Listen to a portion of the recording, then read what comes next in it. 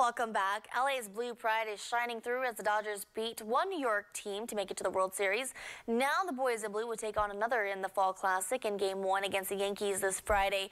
Reporter Tina Patel caught up with some fans gearing up for the East Coast-West Coast showdown. We are going to have to wait until Friday for the World Series to start, but fans don't have to wait to show off their spirit. At this Dick's Sporting Goods in Pasadena, people have been here since the store opened at 7 a.m., picking up all their official World Series gear. Especially this year with Ohtani and Betts, it's going to be wonderful.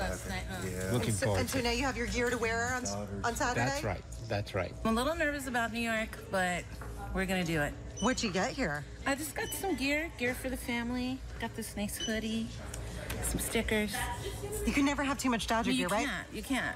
Especially the one that says World Series. So games 1 and 2 will be at Dodger Stadium this Friday and Saturday, but I checked tickets on the secondary market this morning. They're going for about $1,100 and up, so you're going to have to pay if you want to be there in person. In Pasadena, Tina Patel, KCAL News.